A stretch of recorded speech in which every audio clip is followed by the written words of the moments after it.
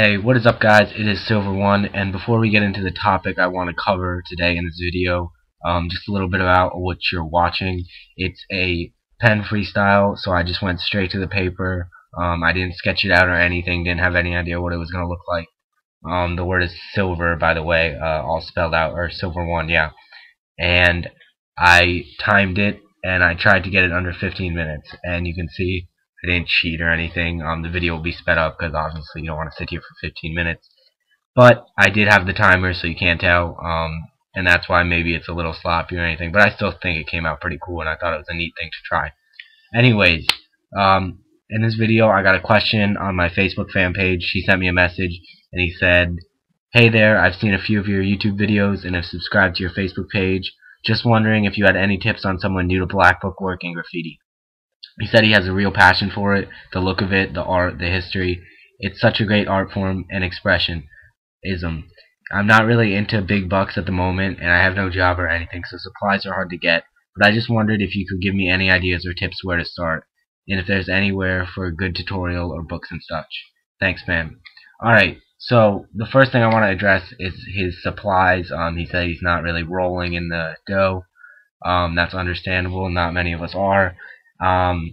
Basically, especially like in the video you're watching, all I use is a pen and a piece of paper. So you can really get started with anything. You don't have to have all the markers. You don't have to have all the nicest spray paint. You know, you can definitely start out with like painter's touch and Krylon and everything, and that's in fact recommended that you do.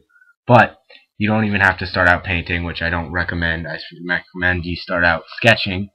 But for supplies, you don't really need anything special. You can just get right into it. You definitely shouldn't let that hold you back as to starting. All you need is a pen and some paper. The next thing I want to say is that you want to start simple with your letters. I'm going to put a piece up here I had on my last channel that I did maybe about a year ago. I don't know, a while ago. And look at that. That's crazy. It's got extensions everywhere. You can't really see the letters. And I thought that was dope at the time. And, you know, I started out and my letters were kind of like bubbly, and then they got crazier and crazier because I thought that was cooler. And because, I mean, as a beginner, you just want to go from like sketching your first day to like being crazy good at the end of the week. You know, you don't want to have to accept the fact that it's going to take time. So, but now I'm realizing, like, especially in this piece I did, you know, it's not that crazy. It has a few extensions, but really it's just about the letters, and that's what you'll come to realize. So I really recommend staying away from wild style because it'll limit the development of your style. Not so much in the fact that you'll just, like, not know what to do, but the fact that you'll get stuck with this crazy thing that's not good, that you think is good, but later on you'll realize, you'll be like, what the hell was I doing? So skip all that, save yourself some time, and just start simple. And that also goes hand in hand with my third tip, which is find a way to get feedback on your artwork. He mentions later in another video that there's not many people around him that do graffiti. He doesn't know anyone that does. And that's, you know, that's the same with me. A lot of us are in that boat. What I recommend is finding a place where you can post your pictures of your graffiti. For me, that place was YouTube. You can go on like 12 Ounce Profit, though. You can go on Bombing Science, the forums, and they have places where you can get critiques. You can do name exchanges, and it'll be a really good place because the people there will not pump up your ego for you. They will definitely tell you what's wrong, what's good, and what to work on. So that'll help you. That'll help develop your style better and keep you from going in the wrong direction.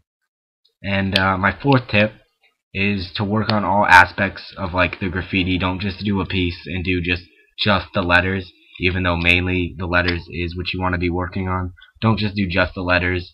Make sure you finish your pieces, like add a 3D, do your outlines, add a fill-in. I know a lot of people aren't going to say fill-ins are that important, especially when you're starting out. And yeah, you can burn a piece in black and white. Definitely agree with that. But I'm realizing now that my fill-ins suck. On this channel you probably have not seen very many from me. That's because I hate doing them, because I never got good at them, because I never practiced them. So I recommend you do practice that, and you practice all aspects, so you know you're not finding out that you wished you would practice something.